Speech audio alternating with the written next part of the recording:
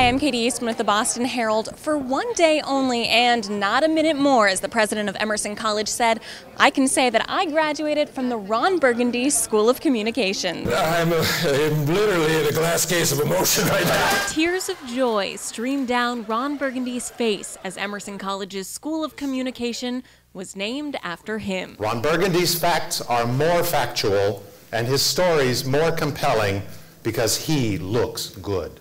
While the former San Diego news anchor only gets 24 hours with this prestigious honor, he plans to make the most of every minute.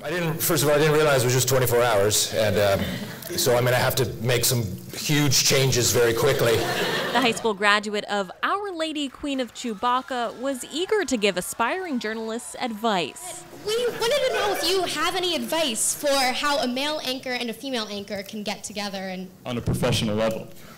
If there is a real juicy story, you simply have to have a fist fight to figure out who's going to report it. Some faculty and students are angry at the day-long naming, calling into question the integrity of the journalism school.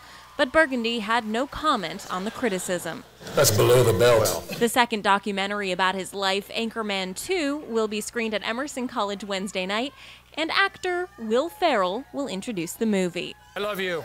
I really do. Some of the things that Ron Burgundy wants to change in his 24 hours here include adding a pool, making all grades pass-fail, and putting in a jacuzzi full of baked beans. Reporting for the Boston Herald, I'm Katie Eastman.